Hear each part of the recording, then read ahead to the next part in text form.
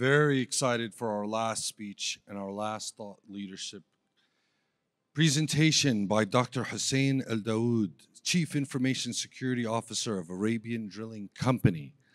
Dr. Hussain works as Chief Information Security Officer at Arabian Drilling Company.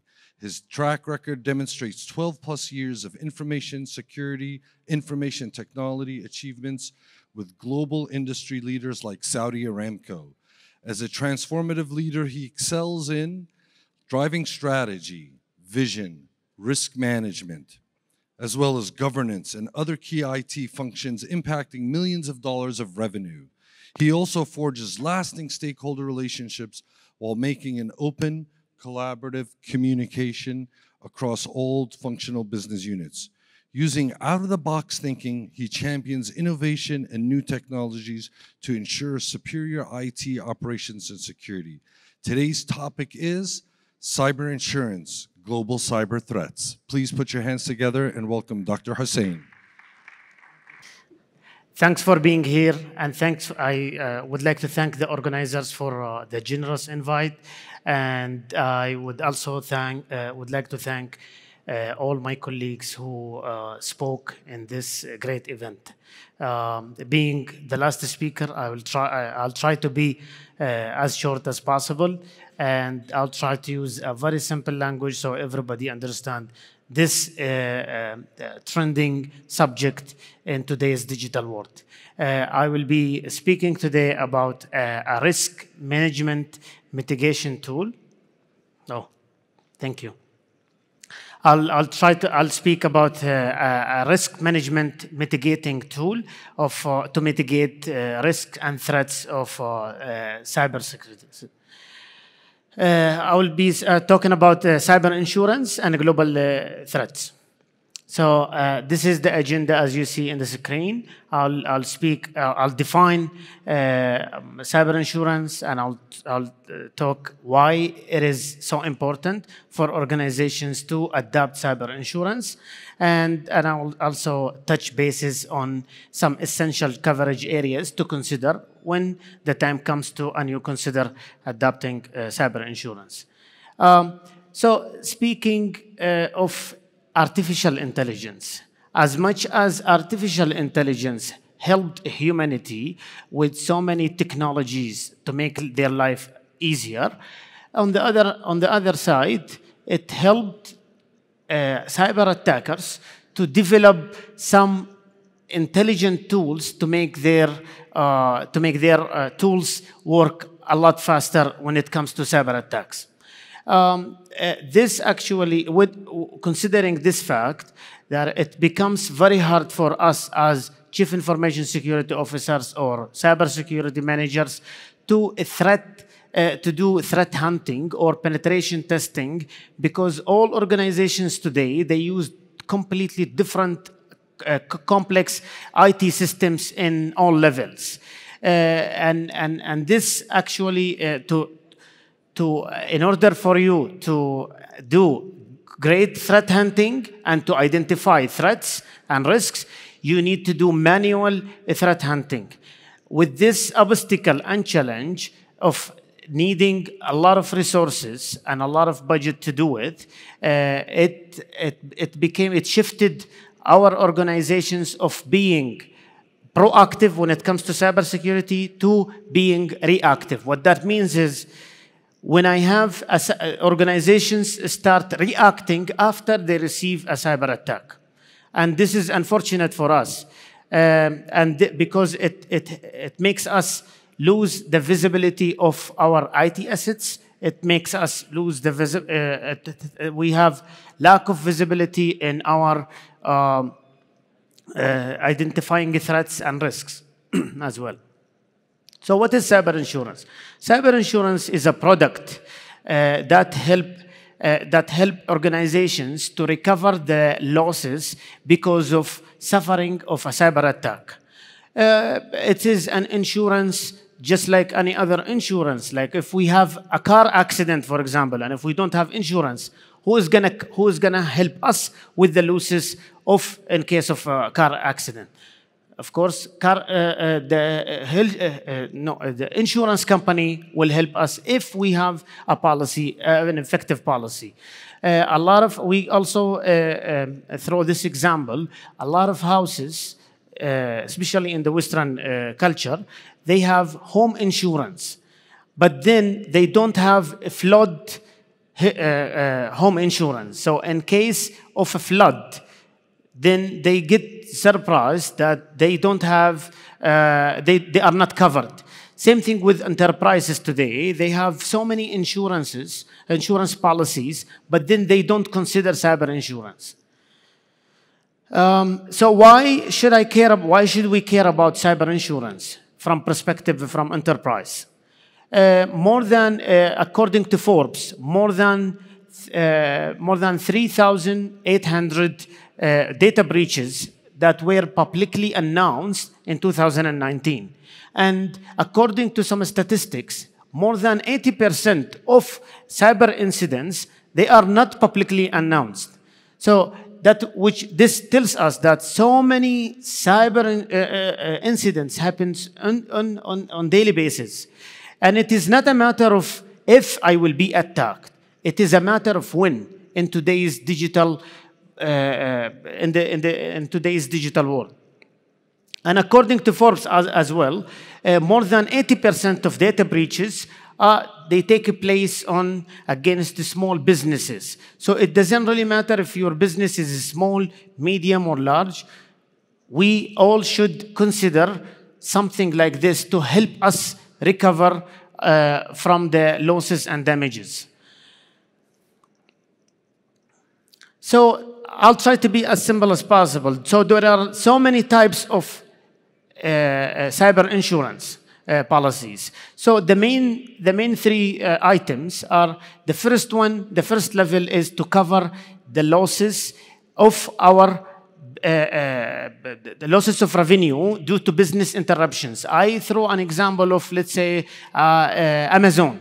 Like Amazon, they sell products on their websites. What if their websites goes down for 2 days? There are so many damages that could take place in terms of disrupting the business continuity. So the first level of insurance here, which is called first party loss, it covers the damages, the losses of revenue that takes place because of the cyber attack, because of this damage. The second level is to cover the services and resources needed to recover from an attack. And when you suffer from a cyber attack, you need experts. You need a lot of resources. You need a lot of people the consultants to come to help you with this. So the cyber insurance, this part of policy, it helps your organization to support the organization to recover and back up all of your system. So it covers the cost that is required to recover the system. So the third level it's called third-party liability, and it is associated with all legal fees that this cyber incident has caused you. What that means is if you have a lot of employees in your organization and you have their sensitive data, you could be liable to, if their data is exposed publicly, you could be liable for lawsuit cases, for example. So this cyber insurance could help you cover these financial damages. So the importance, with this being said and introduced, there are so many factors that show us how important cyber insurance is. So first, to recover or to pay for all the damages that the lost data has been compromised, and also it helps us to recover the damages of the lost devices. And there are so many financial associations with notification requirements in order for you to notify those who you leaked or you caused leakage of the information. It's either clients or employees as well. And it also the insurance helps us to to cover the cost associated with forensic investigations. So there are so many aspects, there are many areas in order before you decide to go for an insurance policy. So there are so many details and coverage areas to consider. These are some of the elements that I picked in order for you to proceed with the cyber insurance policy. For example, what is the liability? What is the how liable I am in terms of a cyber incident? How much will I be covering? Will I be covered to for defense and settlement? And in terms of breach of contract, how much is the insurance going to cover? So there are so many details when it comes to these kind of things. With this being said, that it is very important to understand that cyber insurance is not it doesn't mean that you need to stop considering implementing cybersecurity programs. It only helps you, and a lot of insurance companies, and all insurance companies, they wouldn't be insuring you unless you reach to a certain level of maturity for your organization in terms of cybersecurity. I mean, if they will not insure you if you don't have the basics of cybersecurity programs. If you don't have internet security, if you don't have email security, if you don't have governance or a strategy, they wouldn't even consider giving you a policy or covering you for under cyber insurance. So with this being said, I would like to open the floor for any questions. Go ahead.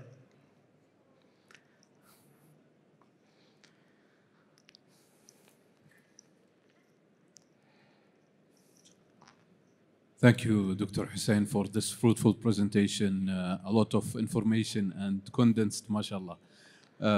One question. When it comes to the insurance companies, that they want to have a deal with us or let's say, conduct a business with the clients, what are the basic steps, from your opinion, that we might agreed on and have a ground of let's say, key points to be discussed and to be agreed on between the client and the insurance, especially that in the Kingdom of Saudi Arabia, there is not too much companies which are providing cyber insurance.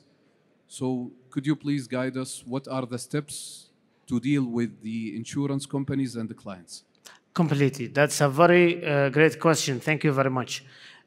So let's mention, like, there are not a lot of companies presently in the market, in the Saudi market, but there are some companies. There are big names of major insurance companies, health insurance, and they cover health insurance, car insurance. And so if you look up, I looked up this morning actually, and I saw a bunch of them. 2 years ago, this was not happening in the Saudi market. So the first thing they would do, I actually communicated with some of them. The first step is that they will send you an assessment tool to assess your organization's level of maturity when it comes to cybersecurity. They will ask you a lot of, they will send you a questionnaire, and then after you answer this questionnaire, they will send a specialist to sit with cybersecurity manager, for example, to assign it to someone from your team. Then they will see how much. It's exactly what happens when you go for a car insurance. It's almost the same procedure. It's an insurance at the end of the day. So they will see if you have email security, how many employees you have, how much value you are after in terms of IT infrastructure. Because if the insurance, the cost of the insurance is around 5 to 10% of the whole valuation of your IT infrastructure. Because they, in case of a cyber incident, and if there is a huge damage to that require to change the whole IT infrastructure, they need to take in consideration. They need to understand what's your current state.